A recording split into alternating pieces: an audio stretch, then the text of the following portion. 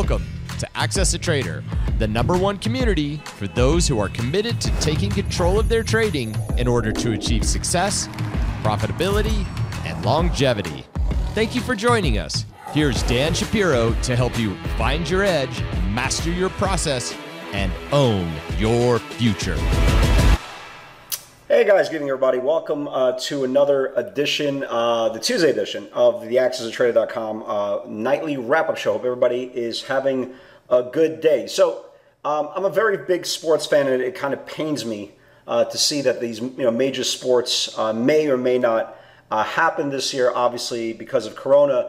And there's this one big anecdote that goes back into the 1980s, mid-1980s, when Michael Jordan was attending University of Carolina, right? Carolina Tar Heels at Chapel Hill. And the old adage was the only person that could ever stop Michael Jordan was Dean Smith. For all you guys who don't know who Dean Smith was, he was the legendary coach of the Carolina Tar Heels.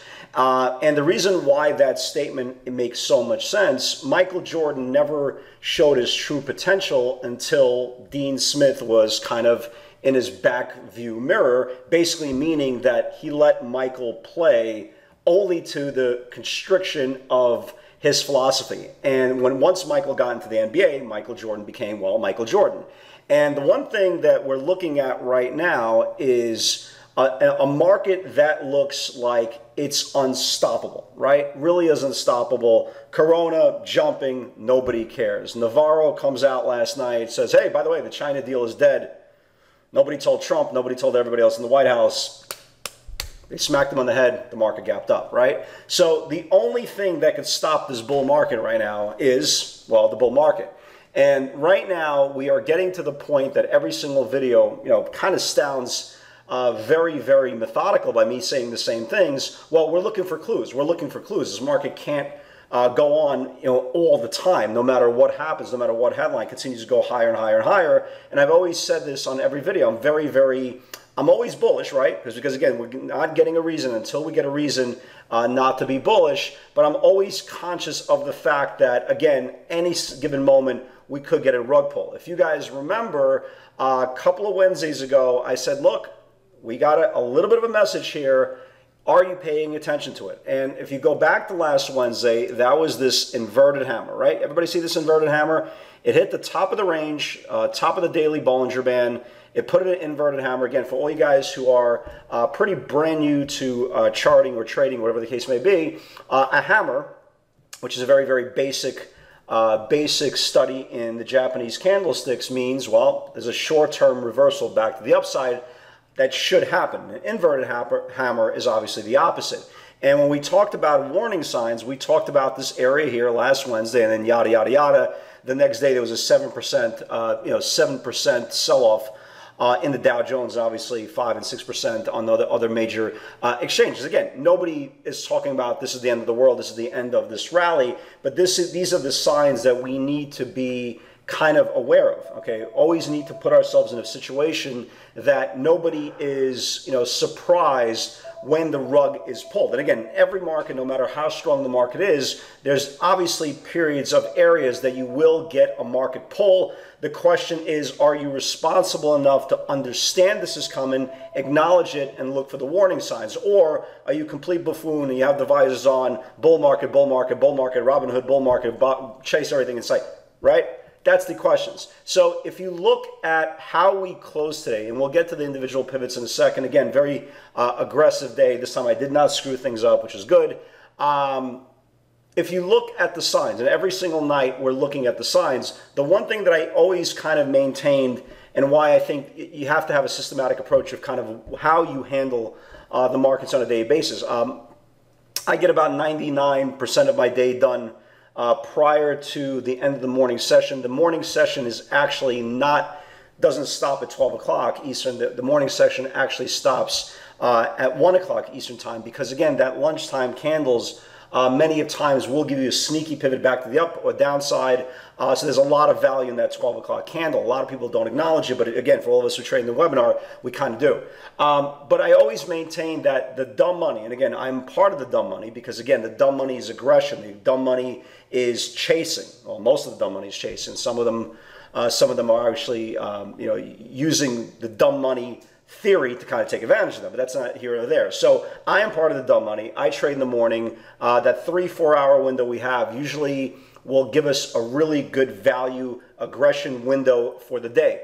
What I use the afternoons for is I try to kind of get an opinion of what I think is going to happen next. Because again, I've always maintained the fact that if you are trading in the afternoon, the only thing you want to do is only try to maximize kind of exposure 10-15% of your profits for the day. Because of the ranges, they're going to contract, and it's not the first time you heard me say that. There's a very good high probability that you'll give back most of your day during the afternoon or all of it to begin with. So it's very, very important. But the afternoon is equally important for me to kind of gather information of what I think is going to happen for tomorrow. Okay, looking for stocks that are weak, that didn't rally with the futures, looking for stocks that are strong, that it didn't sell off with the futures, and kind of make my opinion. So when I'm charting at nighttime and I look at the macro picture and I look at the ETFs and the indexes and the beta names, I'll have a very, very good sense what I think is going to happen tomorrow. Now, obviously, we need confirmation. You can't put the cart in front of the horse, but at least, as I say all the time, have an opinion. Okay, your opinion matters.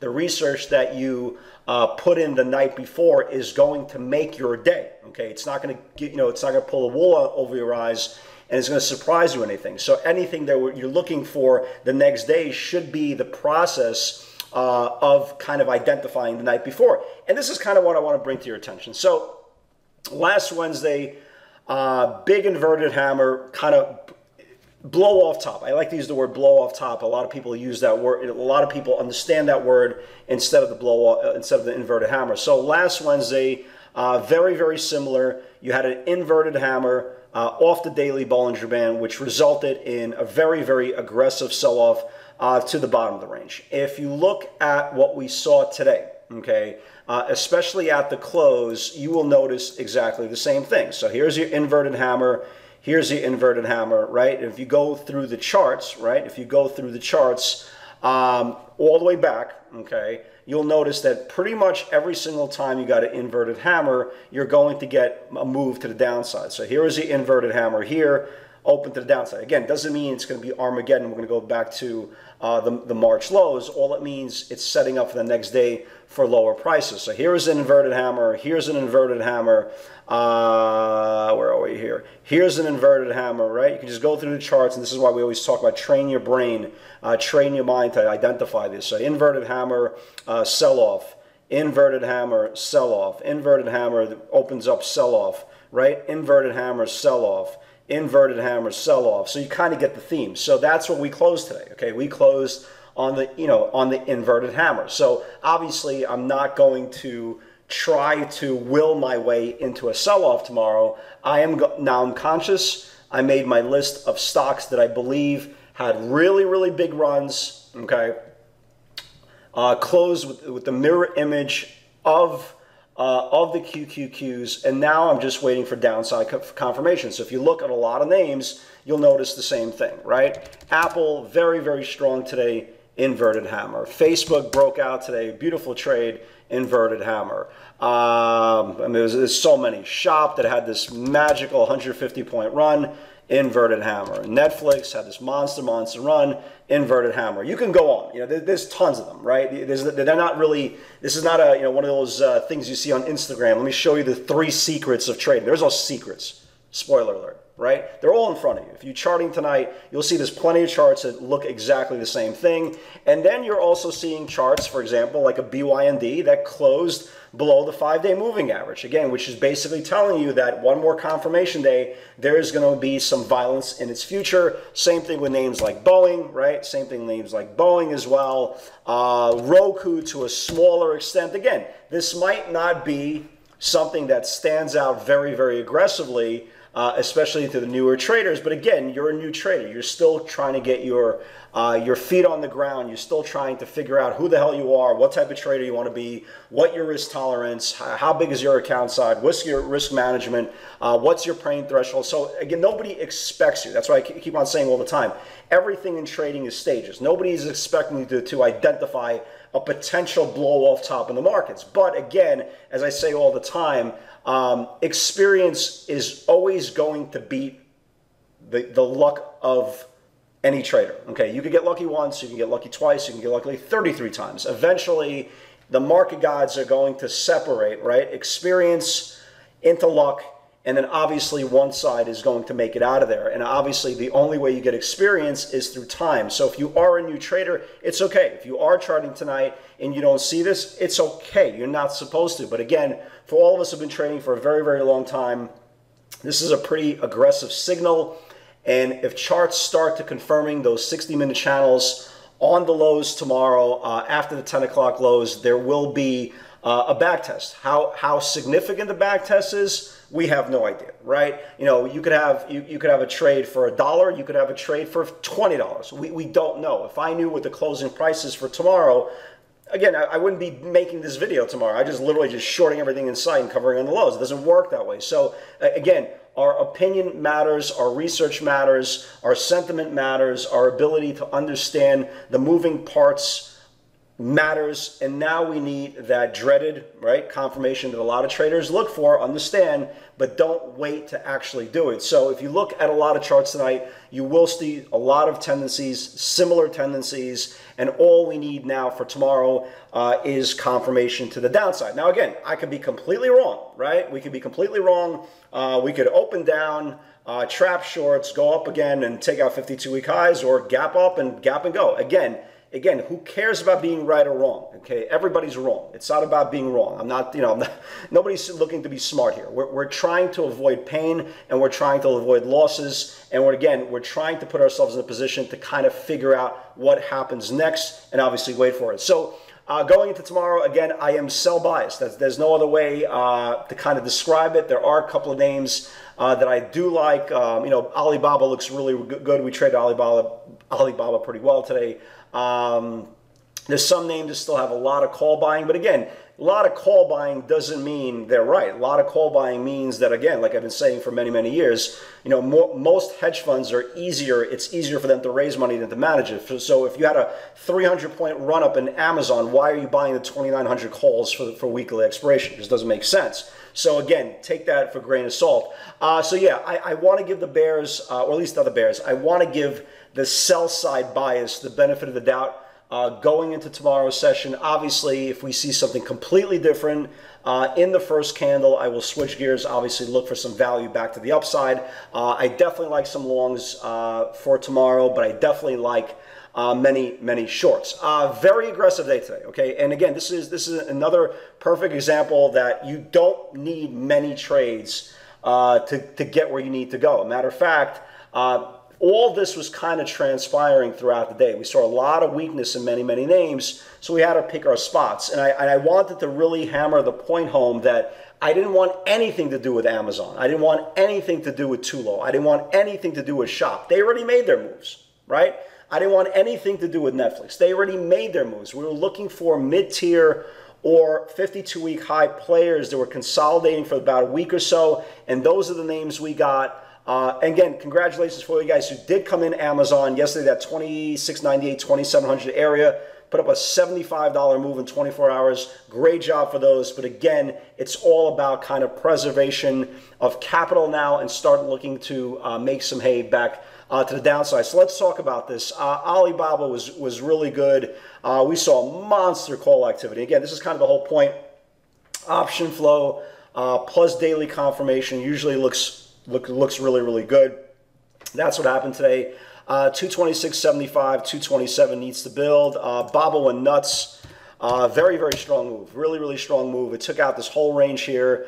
Traded up to like 30 and change. All-time highs is this area here. It's the January 20 highs. If this thing confirms tomorrow, who knows? Who knows? I definitely like to get this thing on a rising 60-minute support. then maybe add through the 52-week highs. But again, really one of the definitely stronger names out there. Great job for all you guys who caught that. Tesla, you know, I made a little bit of money on Tesla. It took out the 1010. Obviously, 1020 is still the big spot. It took out the 1010 opening range. It traded up to 1012, and I was like, it's just not getting there. It's just not getting there. So I took some off, break even on the balance. Again, that's where we are right now. We do not want to overstay our welcome, especially on stronger names. Again, we just identified the reasons why. A lot of names are putting it in blow-off tops. NVIDIA, again, broke out today, 384, broke out pre-market. 384 rejection, 3 times pre-market for reclaims, can go more. And again, this is how you know the market, the only thing that could stop the bulls are the bulls. So here's the, here's the 84 right here.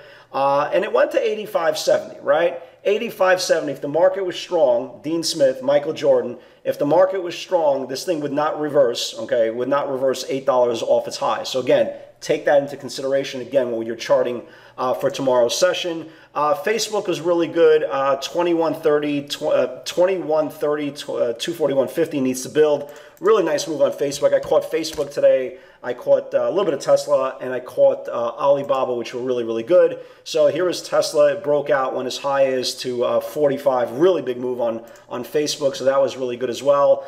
ZI I was watching, never gave a second entry. It took out that 51.50, put in a high of 51.75, and never gave a second entry. Let's see what else. Even this NK, this is when you know the market was really strong. Even this NKLA woke up. 70, 80, 71 needs to build. So here was NKLA, really, really strong move into the close. So here's the whole 71, 80, 72 area, and it exploded. Went to almost 76. It actually still looks pretty good for tomorrow. You can see, this is one that you definitely want to keep an eye on for a rising 60-minute dip. This CBAY never got to this level. Again, take on the way up, right? Take on the way up. Big move on Facebook.